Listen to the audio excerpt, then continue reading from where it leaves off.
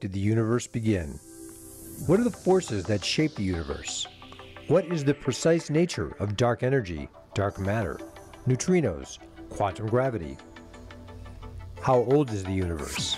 How will it end? These and other mysteries may be revealed by observing the subtle properties of the oldest light in the universe, the cosmic microwave background, or CMB. The CMB is everywhere in the sky, appearing in the invisible microwave portion of the electromagnetic spectrum at a temperature of 2.7 Kelvin, or minus 270.45 degrees Celsius.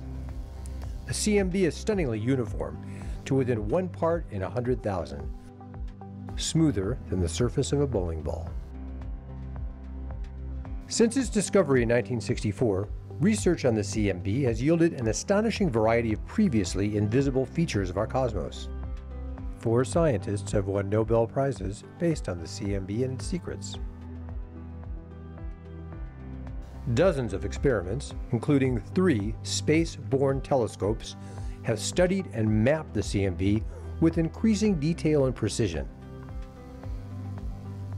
This rich trove of data has revealed much about how the universe was formed and evolved. Yet, it is now raising even more questions that have yet to be answered. With funding from the Simons Foundation, the Heising-Simons Foundation, and our partner institutions, over 260 scientists from institutions around the world are taking part in an unprecedented collaboration to peer into the CMB and unlock its secrets.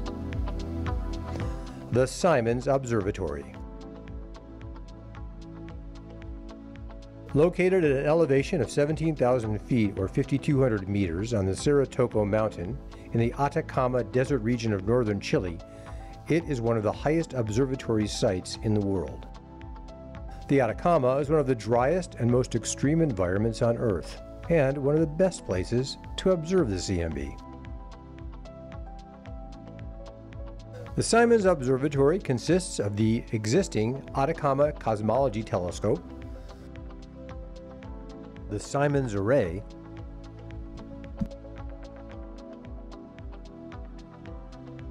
three new half-meter diameter refracting small-aperture telescopes,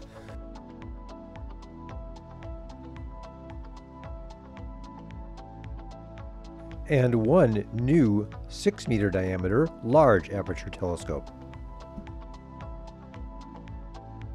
These instruments are equipped with exquisitely sensitive multi-frequency cryogenic detectors and new optical designs, enabling the Simons Observatory to observe and measure more aspects of the CMB than previously possible.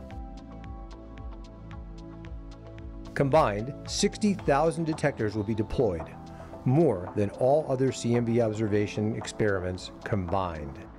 The detectors, which operate at extremely low temperatures, near 100 millikelvin, are being fabricated at the University of California, Berkeley, Marvell Nanofabrication Facility, and the National Institute of Standards and Technology's Quantum Electromagnetics Division, Boulder Microfabrication Facility. The Simons Observatory will provide researchers vastly greater detail, scope, scale, sensitivity, and precision than previously possible. Combined with the work of other CMB projects around the world, a new era in cosmology awaits.